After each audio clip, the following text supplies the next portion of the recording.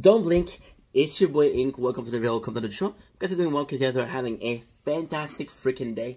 We're having a kind of emotional day today. It is the end of an era. The end of My Hero Academia. You see what I did there? See what I did there? I have a tattoo of Deku Midoriya. Itadori Midoriya. I don't know his fucking name, guys. This is my 10th, 15th videos tonight, so I'm tired. Sorry about that. I'm just looking for a video to watch. But it's the end of an era, and we did a video for two things. We did a video for Walking Dead, and we did a video for My Hero Academia. I'll be honest, I didn't watch the end. I'll be honest, I didn't read the end. I got pretty far though. I got to the civil arc of the manga. But here's my thought on the ending of My Hero Academia. Here's my thoughts, and again, I don't mind spoiler because I'm gonna watch it. I'm gonna react to it, but still, you know, it's kind of the situation of I did like the anime, but I didn't like the anime. So here we go. And listen, I'm not a. I was talking about My Hero Academia to a certain point. Not to say it's flawed, and I do like My Hero Academia. I think the first arc is amazing, and I know what you're saying, Inky. You're just contradicting yourself. You say you like My Hero Academia, but you said you don't like it. Well, I'm gonna give you a classic example of Berserk, which is another manga. Berserk is to a certain case.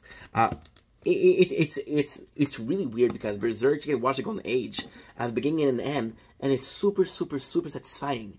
And don't like the rest of Berserk, right? It's completely different. The beginning of My Hero Academia, to me, is perfection. The beginning of My Hero Academia is amazing. So what is My Hero Academia? My Hero Academia is a world of people that live together, that some of them have quirks, some of them don't have quirks, right? And it's kind of cool. We kind of like that. We do appreciate the fact that, hey, look at those characters. And some of them have power knots. Then we had a second thing that makes My Hero Academia perfect, which is the Academy. We love Academy. We love Harry Potter. We loved Naruto. We loved another manga with an Academy. Well, Muscle right now, but see, My Hero Academia was beginning to an end, beginning of people enrolling in the Academy, learning to become a hero, becoming a hero, and actually acting out as a hero. That's the main plan. If you look at the intro, that's the main plan. Those guys are normal people. Some of them have quirks, right? And then you have those people that don't have quirks that need to be protected. Some of them are going to learn to become heroes, and then they become extremely good heroes, and then they act out as being hero, right? So it's a complete cycle, is from beginning to an end, right? Now, what I also love a lot of the characters. In the beginning, there's so many characters that had promises. The natural Deku ship, which was Uara. It's been a while, guys. We had Ingenium, which was the guy who went fast. And it's funny because you look at X-Men and it's very, very similar. You had Todoroki, the prodigy of Fire and Ice. You had Bakugo, right? Who was the most likely to become a villain, right? And that was pretty much it, right? So what I love about this is you're seeing those characters and you think, in my case, right? In my case, My Hero Academia was in the first comic I saw. It wasn't the second one. It wasn't the third one. It wasn't the fourth one. It was one of the. I watched a lot of mangas, a lot of animes, right? And it goes to show. It's really simple, actually. My Hero Academia is nothing new. It's nothing inventive. I just said it was a hero, which is something that every single anime has. It's an academy thing, which every single academy, there's a lot of academy, manga, comics, whatever you want to fucking call it, right? So you think, so for example, Bakugo, who has the making of becoming a villain, you think that he's going to become a villain, right? Todoroki, who was an asshole father, you think this father is going to have a purpose. You think his father is going to be either an asshole or not an asshole, right? See, that's what I love about My Hero Academia. That's what I loved about it. The fact that Deku was the perfect hero, not because he had the strongest quirk, because of what he represented. The fact that they saw a hero, and it was an amazing. The beginning of My Hero Academia is. That's what I hate about My Hero. That's what I fucking hate. The beginning is perfection. The beginning and the show is perfection. Again, it is every single concept use, the better your quirk, the more power you have. The more power you have, the better hero you become. The better hero you become, the more money you make.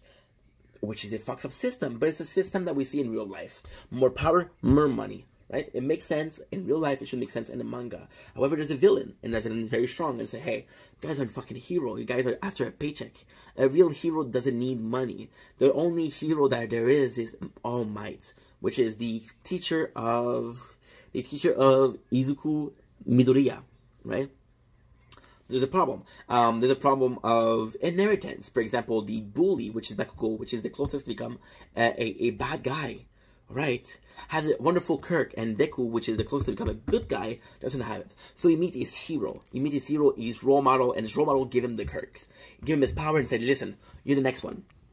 And it's another concept that I really, really, really enjoyed. And My Hero Academia. See, I didn't watch the whole thing. Right, I didn't watch the whole thing, and I can tell you how it ended. I can tell you what happened. I watched the last episode out of curiosity. I don't care about being spoiled. I care about how we got there. Okay. I can tell you exactly what happened, and it's disappointing. The problem, and I'm gonna repeat myself. The problem with My Hero Academia, you have such a concept. You got such amazing concept. You fucking wasted them. Okay, with Izuku becoming the symbol, and it's amazing. It's super, super, super fucking amazing. I love it. I love it so much. All Might is wounded. He is looking for another apprentice. That apprentice happens to be the main character. So you're creating a need. You're creating a need for All Might and Izuku together. All Might needs a student, and Izuku needs a teacher. What is the best teacher-student relationship in mangas you saw? I'm gonna tell you mine, if you don't mind, of course. Jiraiya and Naruto. Naruto needed a teacher. Jiraiya needed to keep an eye on the nine-tailed fox.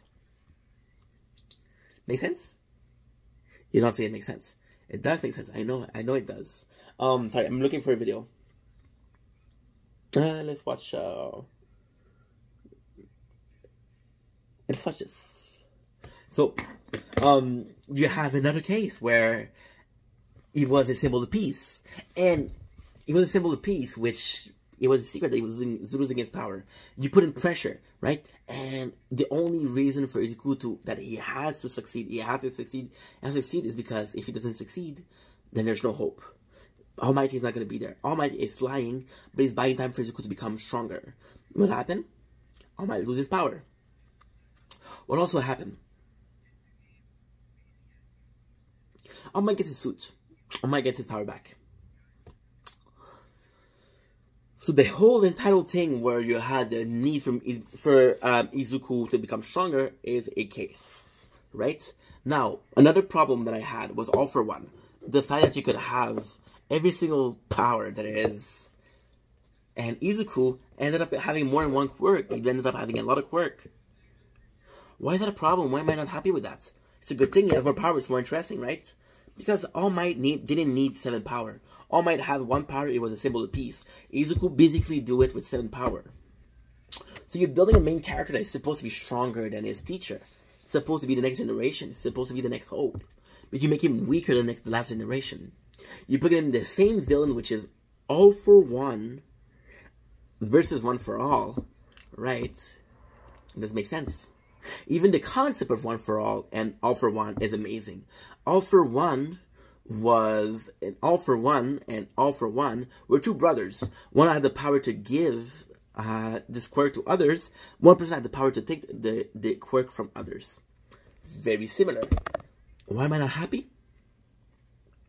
Because you got 2 people. You got Izuku, right, represent the good guy, the good brother. My problem with Izuku is he becomes a villain. Why is it a problem? I shouldn't care that he becomes a villain. I shouldn't give a fuck. But I do give a fuck for a simple reason. You don't have a balance. You don't have a balance. We'll get to it later on. You're putting All for One. All for One give the powers away. All for One was supposed to be a fucking selfish person. No, he just wanted to beat All Might, but All Might was already defeated. He just wanted to defeat All for One. Even the student Shingekyo, I don't know his name. I might be wrong. Even the student, right? It's sad. Because you say, oh, he's a student of, the kid of the teacher, of All Might teacher. Which served no purpose, because yes, she was All Might teacher, which makes it sad. But what is the link between Izuku and All Might teacher? There's no link. There's absolutely no link. And you're presenting a concept that's interesting because you love your teacher. You're not going to hurt her kids, right? He manipulated All Might into choosing the only person he wouldn't hurt. Even if it meant not being able to save the world. But for Izuku, it meant nothing. Good concept. Very good concept. Very, very incredible concept. Was an incredible concept. Again, All for One got the power of immortality. All for One changed. One for All didn't change. It was different generation. I understand I didn't want to kill his brother. Could have killed other people. No. Now there's a possibility that All for One wanted One for All to get stronger. They could have just stole the quirk. Why didn't you bother? Right? It doesn't make any sense. You have the League of Evil, right? And the League of Evil is there, but there's only a couple characters that matters.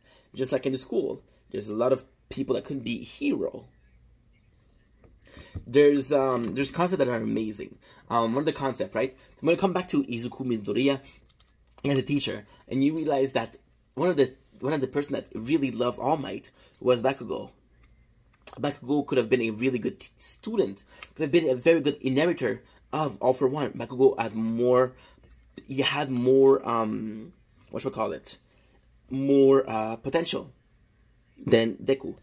And now you're saying, yeah, but Deku had a heroic heart.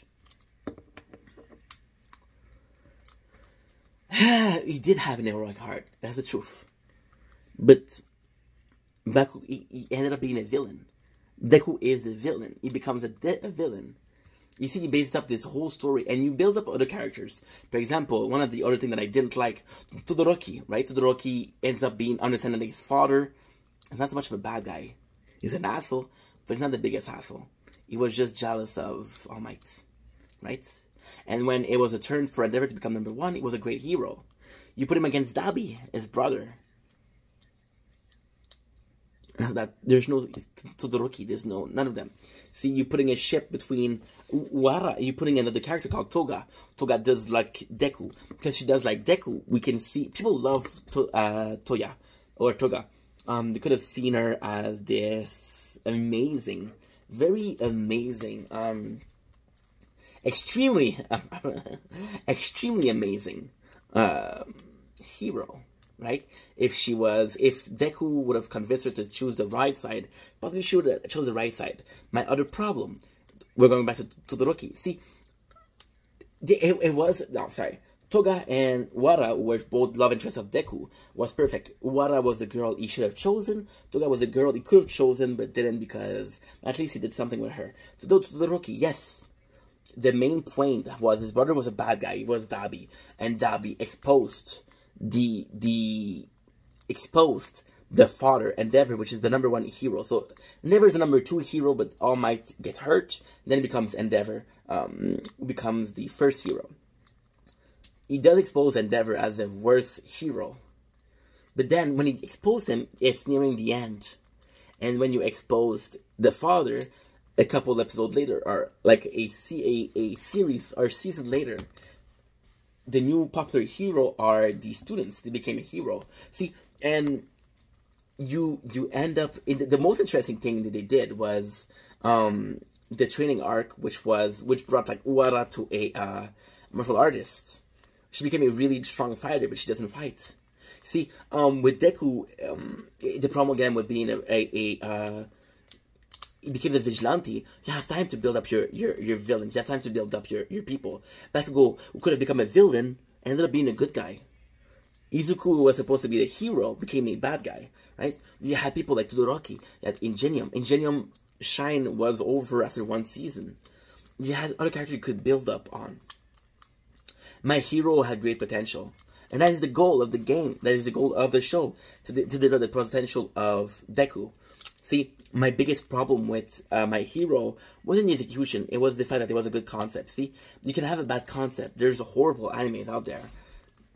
my hero was a good enemy that ended up badly. See, the ending, there was no romantic ending, which is a shocker because you put the anime in a case of romantic, right? You even put in a spy.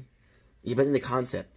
You put in a mouse, which is super smart as a principal. You don't use that. You don't use that. You put in Nomu as bad guy just for them to be mass produced. See, the problem with that also is Nomu were super strong. Nomu were stronger in the training arc. When it becomes the time to become a villain, doesn't matter. See, they're even introducing a villain called Muscular. Muscular has the same similar power to Deku. And then they reintroduce him. And Deku has other power. So it's not the same battle. It's not Quirk against Quirk and who has a better power. They put in this character, right, who allows Deku to use 1,000% of his power. They don't use it after a season. See, it's a bunch of good ideas that they abandon. It doesn't matter if you abandon IDs. It doesn't matter. You have to replace them. And with My Hero Academia, they felt like they didn't replace them. They felt like the villain was always going to be the same. There's this League of Villain. You see, the other problem also is I would have loved seeing an academy for very young bad guys. We don't get that. We do not get that. It's a shame. It's a shame. See, the whole thing that bothered me the most, once again, it's Deku. There's a huge point in saying, "All Might says to Deku, it's your turn now." What does Deku do? Becomes a bad guy. Doesn't make any fucking sense. That was pisses me off. Call me complicated. Call me an asshole. That's how I feel.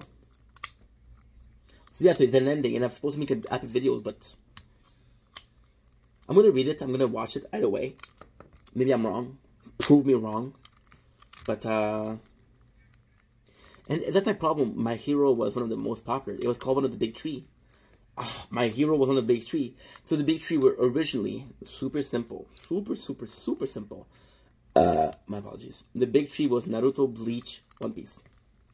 There was another big three, which was My Hero, Attack on Titans, and Black Clover. Black Clover, people don't talk about it anymore. People really don't talk about, I don't know why. Anywho, long enough video. Sorry about the rant. Just disappointing.